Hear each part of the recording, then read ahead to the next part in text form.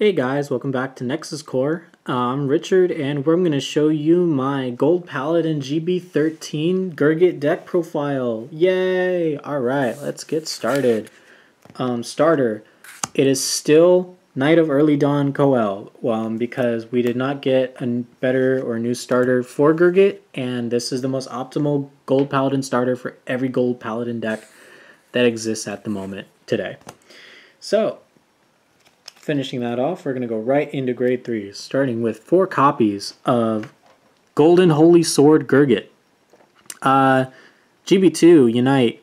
This gets intercept, and all your rear guards get intercept, and all of your units in the back row can intercept from the back row. Yeah. So stride skill, count +1, so +1. When your unit stride, look at 4 cards from the top of your deck. Call one. If it has a Unite ability, call another card from the top of your deck. Yeah, basically our main ride target of the deck. Nothing's changed. Cool. New cards. We got 3 copies of Militant Act Dragon. Militant Act Dragon is a special card because he is the first card to have a rear guard stride skill. So his skill is Van or Rear. When your unit strides, you count +1. You put all of your cards that are on your circles other than Van, and if you put them on the bottom of your deck, if you put 1 or more, you'll get 3 cards from the top of your deck, call 2, and put the third one on the bottom of your deck. So, important thing is this is anti-Link Joker. The cost says put all the cards. Locked cards are not units, but they are still considered cards. So if you have 5 locked rear guards and you use his stride skill, you get to put all those 5 cards back on the bottom of your deck, look at the top 3, call 2. Basically, Chaos Crisis does not get his unlock skill off because no cards were unlocked, and you get to screw over Link Joker plays. This also works with Mega Colony when Gridora comes out, so that's going to be a fun time. So this is anti-control Gold Paladin card. It's fantastic. Goodbye, Ezel. We miss you. You used to be the only anti-Link Joker support, but thank you, Militant Act Dragon, to save the day.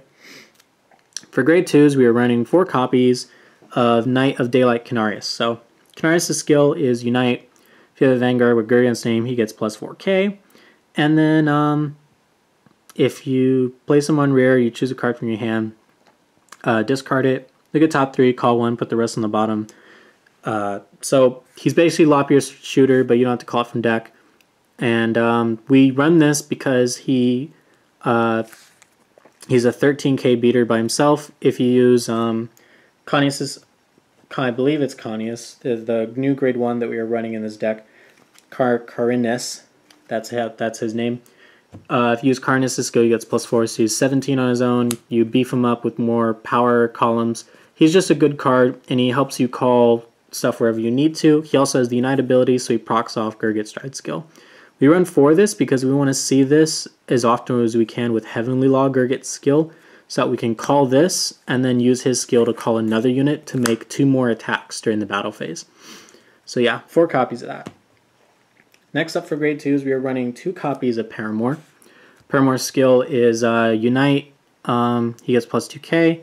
And GB1, when he's placed on rear, counter +1, look at the top 3, call 1 to the same column as himself, and you put the rest on the bottom.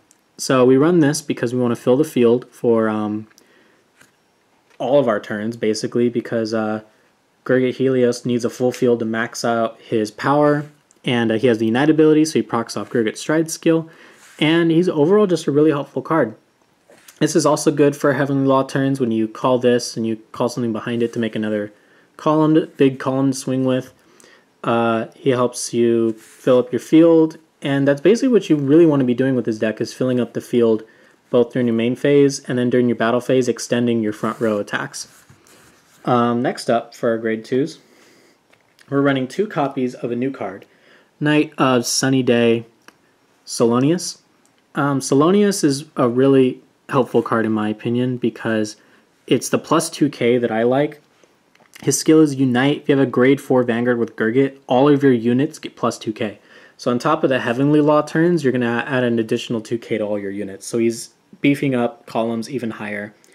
If you call him out with Heavenly Law's skill, you know, all the columns that you thought were big, might be even bigger, and hit for better numbers. And has a defense skill. It's at the beginning of the guard step that your Vanguard with Gurgit's being attacked. You put it in the soul, and you call 2 cards from the top of your deck. So it's not up to 2, it's call 2. So you have to call both. So it is a -2 to your deck. It does suck because Gold Paladin Rut goes through their decks pretty fast. If you do not want to run this card, perfectly understandable. Alternative you can run is 2 more copies of this, Henry's. So you can run 4 copies of this, but I choose to run 2 because I like Selena's power up skill. And also it's a new card, you know, try out new cards. So lastly for our grade 2s, we run 2 copies of Night of Remaining Sun Henry's. Henry's skill is when he's placed on rear, counter +1, soul +1, look at the top 3, search for up to 1, call to rear, put the rest on the bottom. So he's like Canarius' skill, but instead of discard, it's Counter Blast, Soul Blast. On top of that, if you have a Vanguard Gurgit's name, this unit and the unit called both get 3k. So making columns bigger, he becomes a 12k base on his own. If you use a Carinus' skill and give him 4k, becomes a 16k attacker on his own. So yeah, I like Henrinus because he calls cards and he beefs them up. Under our grade 1s, I am in love with this new grade 1 that we got. It is Knight of Isolation Carinus. So Carinus has resist if you have a Vanguard with Unite, so that's great. You know, Unite's always welcomed in a Gold Paladin deck if the skill is really good. Thank you, Marcia. The other skill, which is also really great, is Unite. Rest this unit. If you do, you choose one of your other units and give it 4k. And then after that, you can choose one of your other rear guards with a different name than himself. And you can put it on the bottom of your deck, draw a card, and countercharge 1. So this is also really helpful because Gurgit Stride's skill calls units rested to rear guard circle if you call a Unite unit. So what you can do is if you call this and then you call a rested card, you can fill up your field, make some stuff, rest this, give something 4k, put the rested card that you did from his Stride skill back into your deck, draw and countercharge. So it gives you more pluses, helps you filter out your deck if you want to call the triggers from your hand and put them back into your deck. It's a really great card, honestly. We replaced this for Horsa because the deck doesn't rely on the Horsa power as much anymore, now that we have 8 Gurgits, at least 8 Gurgits in our G-Zone. Speaking of power grade 1s, we're running 2 copies of Spring Sun Conanius. His skill is Unite. This gets plus 1k for each of your Unite units, so that counts himself. So we run a lot of Unite units in the deck, so this will often get a lot of power during the turn. So he gets powered up from your field, he gets powered up from Heavenly Law, powered up from Conius or Henry's. So it's a good grade 1. The reason I'm running it is because it's more cards in the deck that I can call out to have attacking power. If I call it out with Heavenly Law, it can be anywhere between 11k to like 16k on his own, potentially. So he's just a really good card, a good target. He has a Unite skill, so procs off Gurgit skill. It's a good tech. I like it if you don't want to run this card, if you don't have access to the card. I would recommend another copy of this if you want, and then another copy of my next grade 1, which is 2 copies of Sunshine Knight Jeffrey. So Jeffrey's skill is at the end of the battle of the boost Unite, you put in the soul and you draw a card. You know, Zodiac Time Beast got one, Vanquisher got one. You know, all these decks are getting Jeffrey clones, and it's great. So you should still run Jeffrey because Gurgit needs soul and drawing cards is great. All right, we finished up with the power, or like the boosting grade 1s. Next up, we're going to go over a new card, which is 4 copies of Liberator Improved Falcon. This is my PG of choice right now because it's anti-Link Joker again. The skill is when you place it on from hand to the guard circle, choose one of your units, and it cannot be hit if you have to discard for the cost. Typical PG skill. The other skill, pay attention, ladies and gentlemen. This card is misprinted. I don't know if I'm going to see if I can make it where you guys can read this skill. It says, choose this card and another card from your drop zone with the same card name and bind them face up. That's actually not correct. The skill of this card when it came out in Japan was you choose another card from your drop zone with the same name as this and bind it face up. So the difference is if this is your drop zone, and what it says here is, oh, you bind 2 for the cost, when it's actually, as long as you have 2, you bind 1. So this makes it so that you can do this skill more throughout the game. And the reason you want to be able to do that is to put more cards back into your deck and recycle, and just because it's still a decent skill to have against the Link Joker matchup. So his skill is, I already talked about the cost, so let's talk about the skill. It's choose up to 2 cards from your circles, other than Vam, and put them on the bottom of your deck. If you put 1 or more, you look at the top 3, call 1, and put the rest on the bottom of your deck in any order. So this, again, kind of like Militant Act Dragon, it says cards, not units, not rear guards. It just says choose 2 cards on your circles other than Van. So locked cards are still cards that you have access to through this skill. So if you're not on Militant Act Dragon and you're forced to ride Gurguit, you can use this skill from the drop zone to put locked cards on your field back into your deck and call out 1 new card. So if this is honestly just strictly for, not strictly, but I would say it's more helpful during the Link Joker matchup. This card is helpful in other matchups just to help make your field a little better. I like the card. If you feel that you don't want to run this because your locals are not super Link Joker centric, a good alternative I would suggest you can run is 4 copies of Holy Mage Alicia. Her skill is that she can be called from, she can basically be placed on the guard circle, not from hand, and still have access to her Nullify skill. So that means cards like Slamy Flare and Selenius can use their skills to look at the top of the deck, call it, and still be able to use its skill. So this PG can't be called from deck, this one can. It also has the Unite ability, so it helps proc off Gurgit's Stride skill. And her Unite ability is also pretty decent because it's when it's placed, you choose another rear guard from the bottom of your deck, and it gets plus 15 shield. So it saves you hand. I don't feel like hand is too much of an issue in this deck. That's why Improved Falcon's good. You guys pick one or the other. They both basically do the same thing for me. I'm playing around with Improved Falcon for now because it is a new card and I want to get more familiar with it until I make my decisions. I guess just one more thing I want to say is I don't think there's like a super perfect or optimal build for this deck. I just think you guys can just play around with whatever playsets you want to play, and the deck should basically still do the same thing. 4 copies of our Stride Fodder, Gorbaduck. Stride Fodder, you guys should know what this does. And next up, we're just going to go right into our triggers. So first off, we are running 8 crits, 4 of them being, of course, our Scarface Lion. And then the last 4 being our Flame of Victory. So crits are still pretty the same. Flame of Victory is still a good card. Don't use it that often, but it's still nice to have to move to Soul, gives Lane 3k for that extra little push in numbers. Still nice to have. 8 crit because Gurguit Helios has a Guard Restrict skill, so applying more crits to your van does help in that case as well.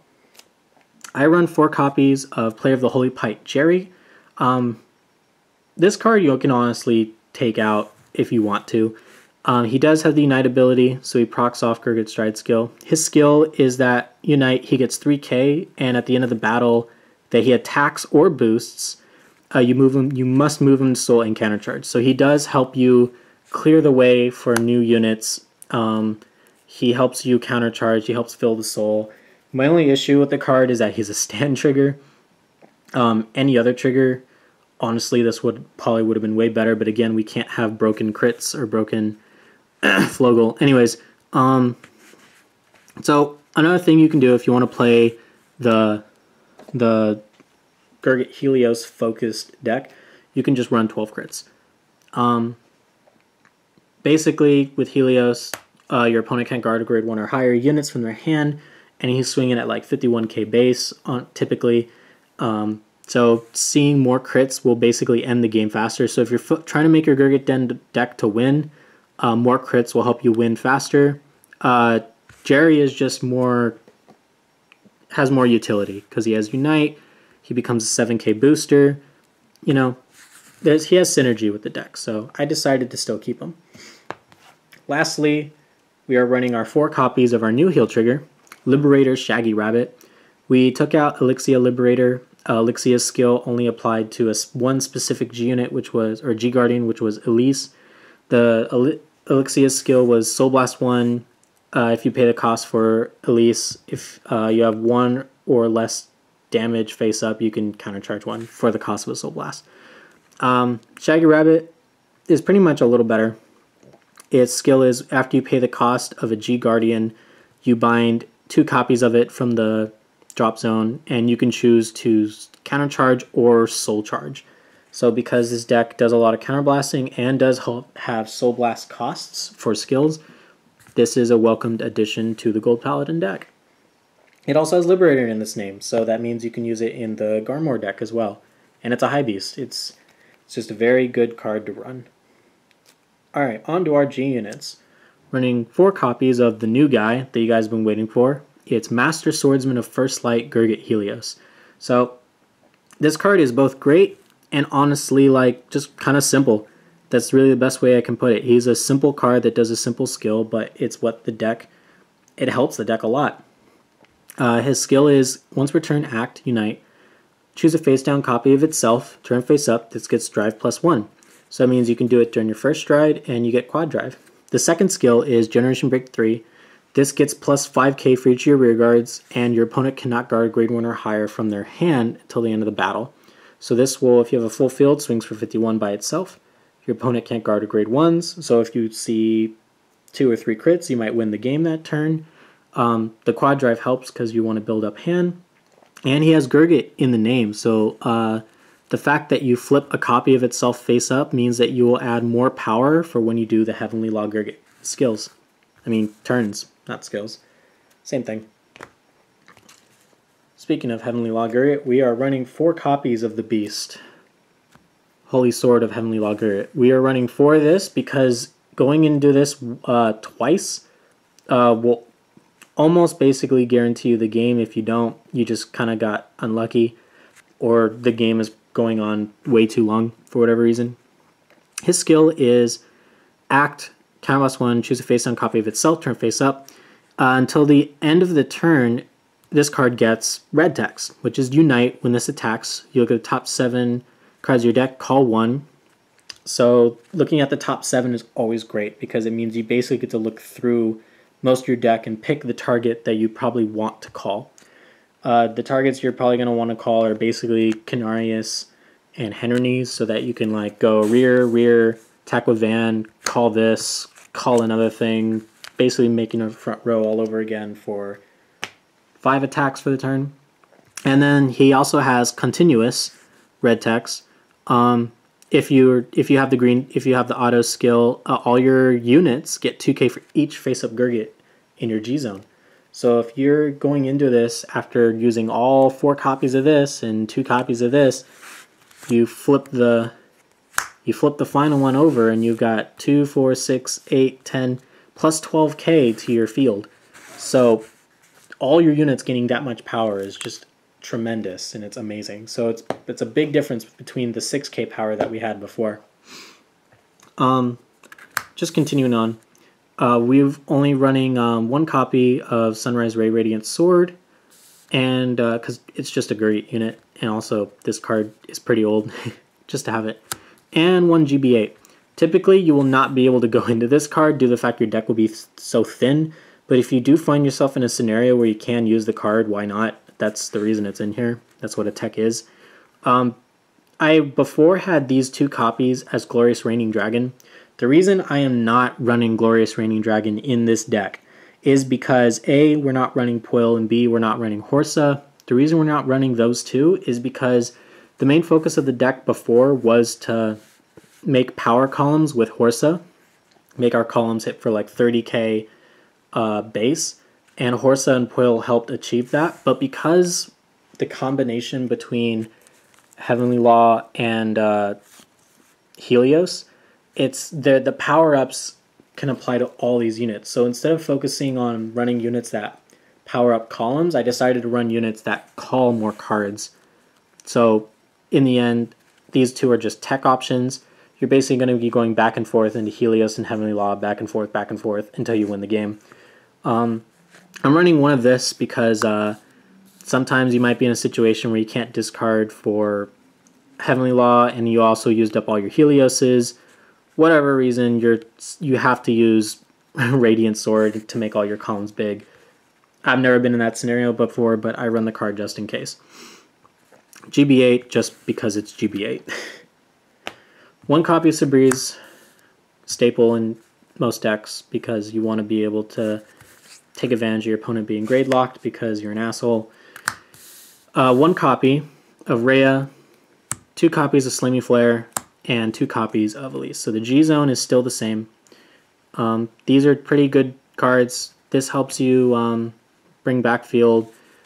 The fact that we're not running Elixir Liberator anymore means I'm not using this as often, which I actually do appreciate because Slimy Flare does make the bigger shield. And Rhea's in here to as flip fodder for Elise, and also because generic, if you have 2 rearguards plus 5 shield, is still welcome in the deck. So that is our 16 card G Zone. That was the main deck. I hope you guys enjoyed this deck profile. If you have any comments or if you have any concerns or questions about my deck options and choices, you can leave them in the comments below. I just want to point out that this deck is, I don't believe that there again is an optimal way to build this deck. This deck is basically freedom choice of the player. Build it however you want. I just recommend at least run 4 of this, 4 of this, 4 of this. Everything else is basically up to you. Try out my build, see if you like it. And yeah, hope you all have a great holiday season and enjoy. Thanks.